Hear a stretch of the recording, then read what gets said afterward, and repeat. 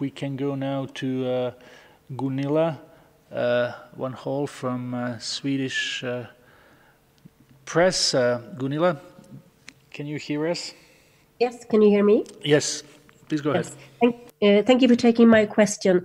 I wonder in places like Pakistan, where you have polio, and DRC, where you have problem with measles, there is a lot of discussion now, when could we restart the suspended vaccination campaigns?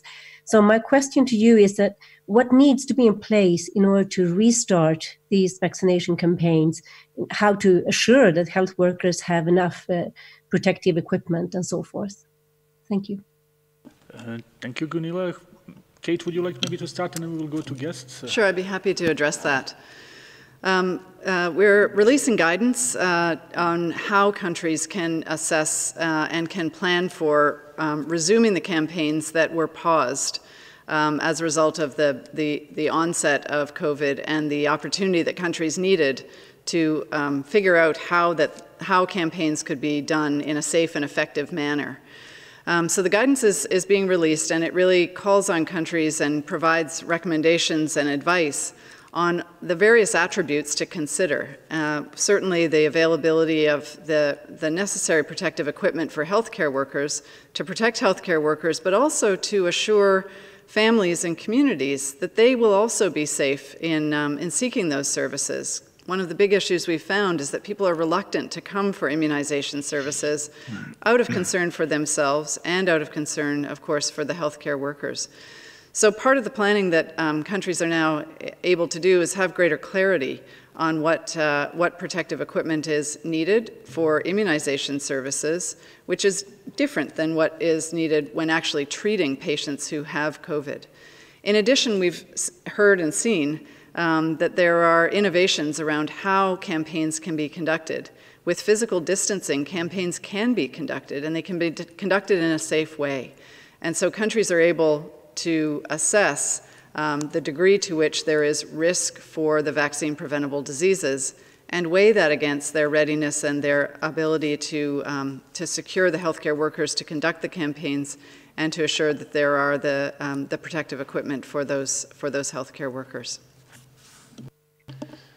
Thank you, Dr. Brand. Maybe Henrietta or Seth would like to add something? So may I just add that to Kate's very good points, there are some countries that have large populations of unimmunized children. So Nigeria, Ethiopia, Democratic Republic of Congo, Chad, Philippines, Ukraine are some of them. So those would be countries that would want to really think about the planning for how they can restart their campaigns.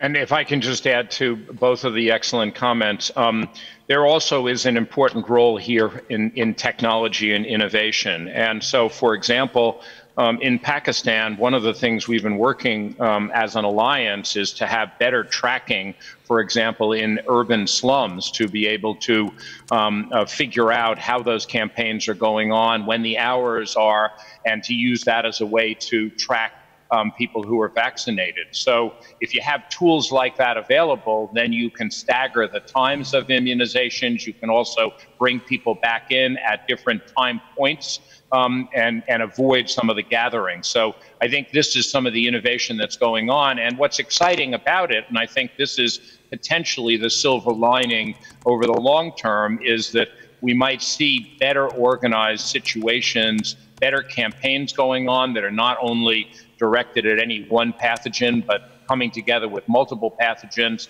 and done in a way that is more convenient for particularly women, who obviously are major caregivers in terms of being able to do that at a time that's appropriate. And so these are things that can be done over time, and hopefully as we get back to normalcy, we'll be able to not just go back to where we were, but perhaps go back even better as a set of tools to do this. Over.